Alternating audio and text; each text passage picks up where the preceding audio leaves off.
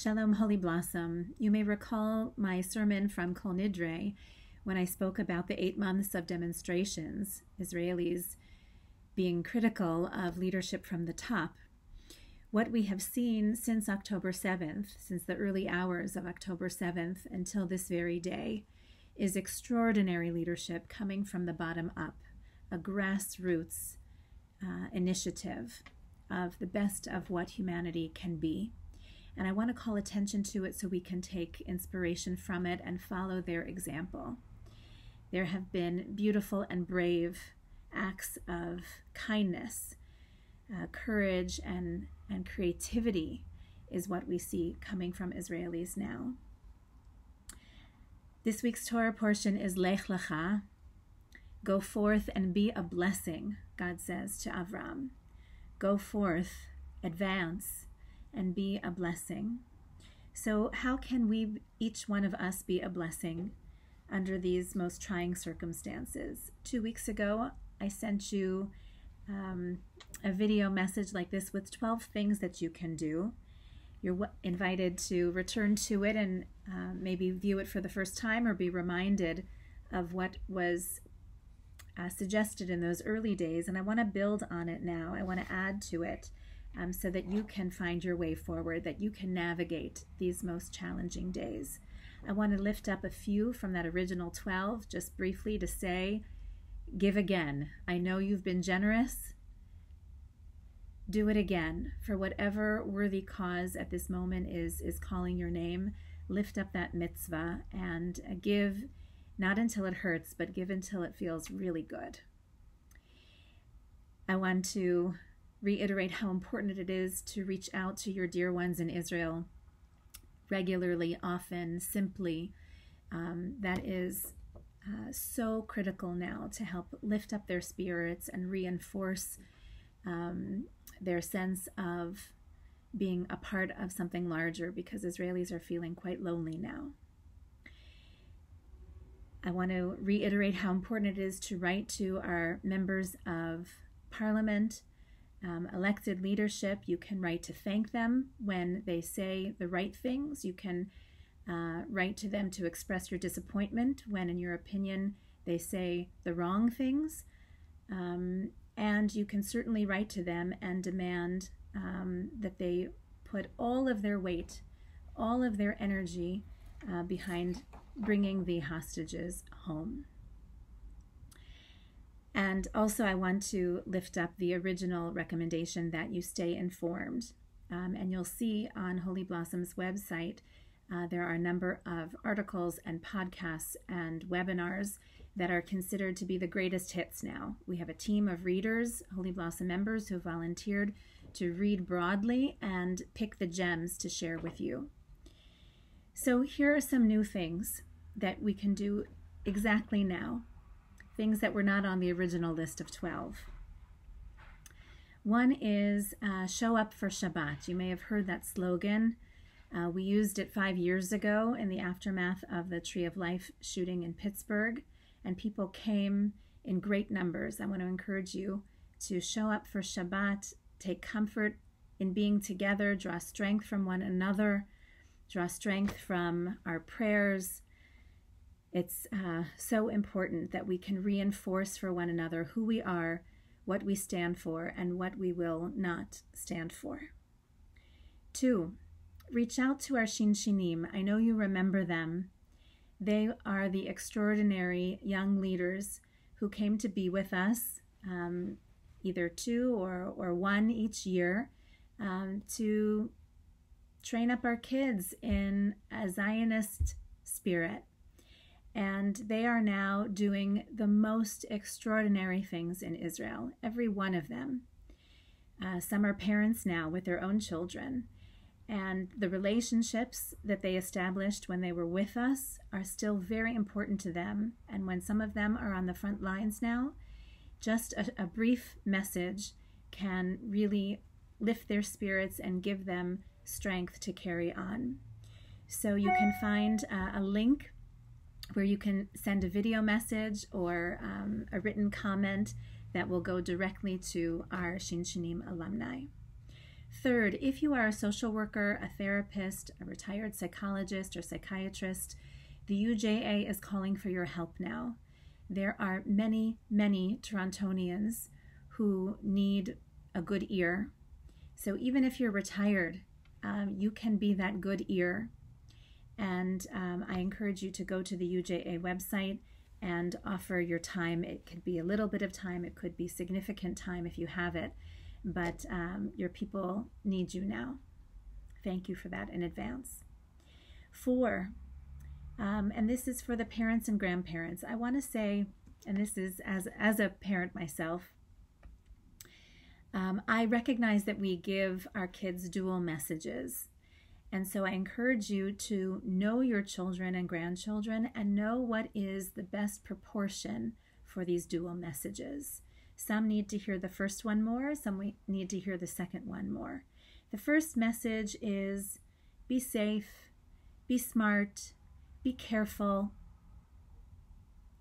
The second message is be strong, be informed, be influential, make a difference.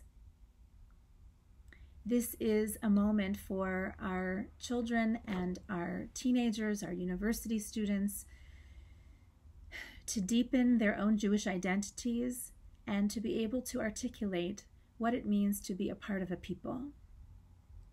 So once again, know your children and know which message they need to hear in greater proportion. But I believe every one of them deserves to hear both of those messages now. Number 5, we have an extraordinary opportunity coming up next Wednesday evening, and I want everyone to come.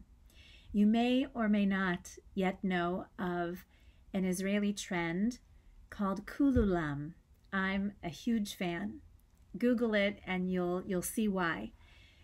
And kululam is coming to every community, every Jewish community, and other non-Jewish communities as well. Anyone who wants to participate, to sing a song to call attention to the hostage crisis, to bring the more than 200 hostages home from Gaza.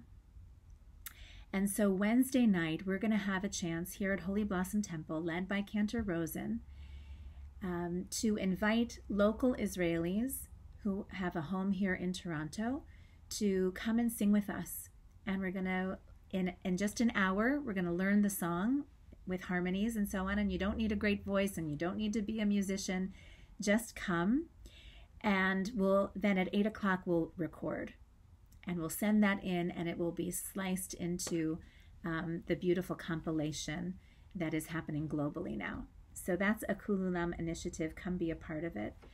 On that note, as we turn our attention to local Israelis, and the number of local Israelis are growing, by the way, because people are coming to join our community here day by day. And soon we'll be able to call attention to many ways that we can support them, practical ways that we can support them.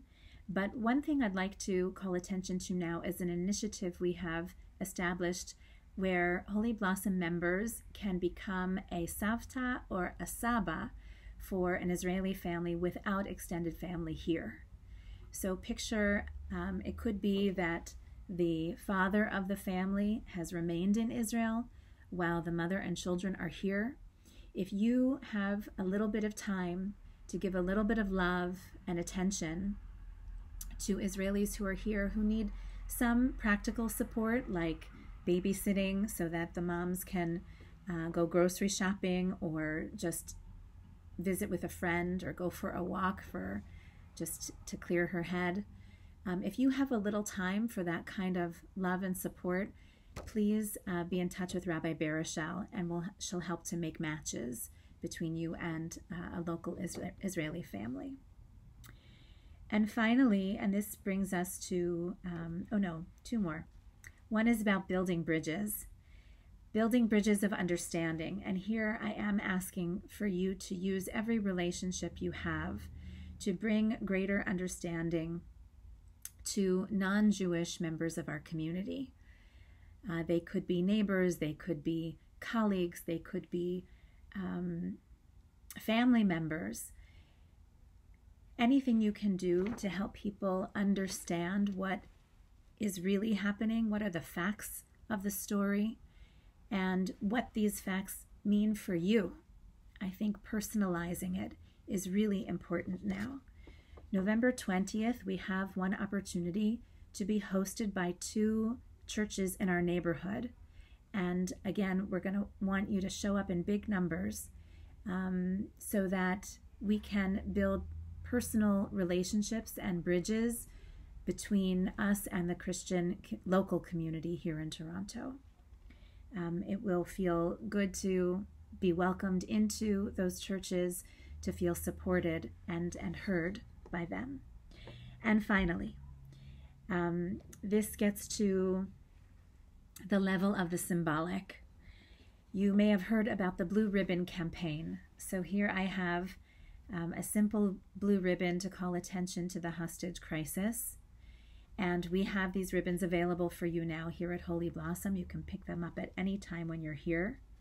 We also have arranged for really beautiful blue plastic ribbons that can be wrapped around a tree.